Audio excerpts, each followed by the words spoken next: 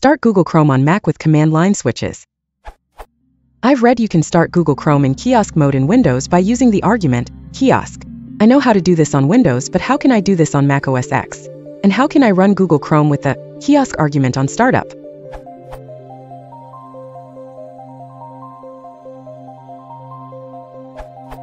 This works with macOS.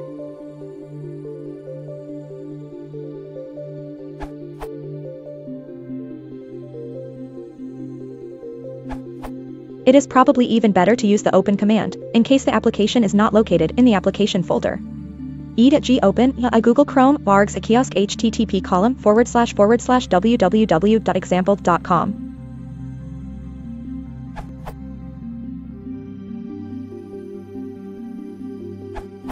In AppleScript, paste the following text. Save it as an application and add it to your startup items.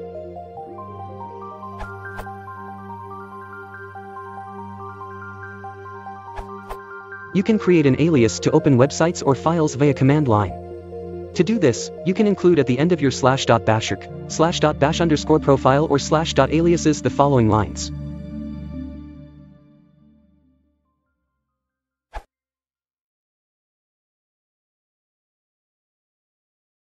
If you want to support the channel, please consider subscribing.